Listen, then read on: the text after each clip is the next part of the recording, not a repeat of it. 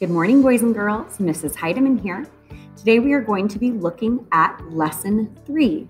Our learning objective for today is for you all to be able to show and tell time to the nearest hour. All right, let's go ahead and get started. So you guys are familiar with a couple different clocks. First, we have a digital clock, and that's probably what you see on most watches and things. And then we have our analog clocks with the minute and hour hand. First, we're going to take a look at a couple times. Now, who can tell me the time on this first clock? Well, let's take a look at the hour hand and the minute hand. This is the time I woke up this morning. The hour hand, the short hand, is pointing to the 6. The minute hand is showing 0 extra minutes, no extra minutes. And we say that 6 o'clock, okay?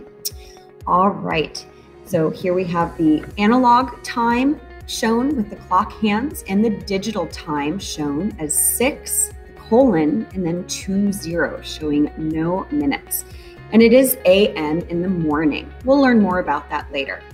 Next, we have 9 o'clock. That's the time I went to bed, 9 o'clock.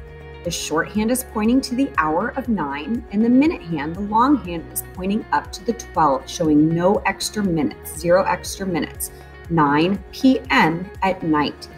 Okay, let's take a look at this first clock. What time does this clock show? Well, our hour hand, our short hand, is pointing to the 2, and notice that it doesn't go directly onto the 2. It's definitely shorter. And notice that that minute hand is going just up to where that 12 is written, okay? So that's a good way to tell or show the difference between the minute hand and hour hand. All right, so we have 2 o'clock written in the digital time. Next, we're going to take a look at this time. We have our hour hand, the short hand, pointing to the 11. And the minute hand, the long hand, is pointing up to the 12.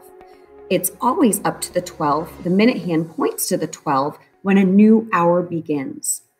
Here we have both hands pointing at the 12, and we read that time as 12 o'clock, also midnight or noon. All right, next you're going to get your blank clocks out in the sheet protectors and your dry erase marker. I want you to practice writing the time 4 o'clock, both with the digital time in digital form and the analog clock as well. So go ahead and write those hands. If you need to pause our video, go ahead and do that.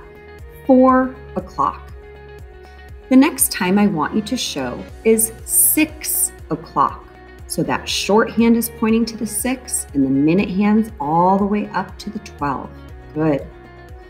The next 2 times we're showing 0 minutes and the hour hand is pointing at the 1 o'clock. And the same thing for the next one, showing 8 o'clock. So go ahead and practice those times on your blank clocks using those dry erase markers, writing them digitally and showing them on the analog clock. All right, we'll be practicing some more time when I see you live today. Enjoy the rest of your morning. See you soon. Bye-bye.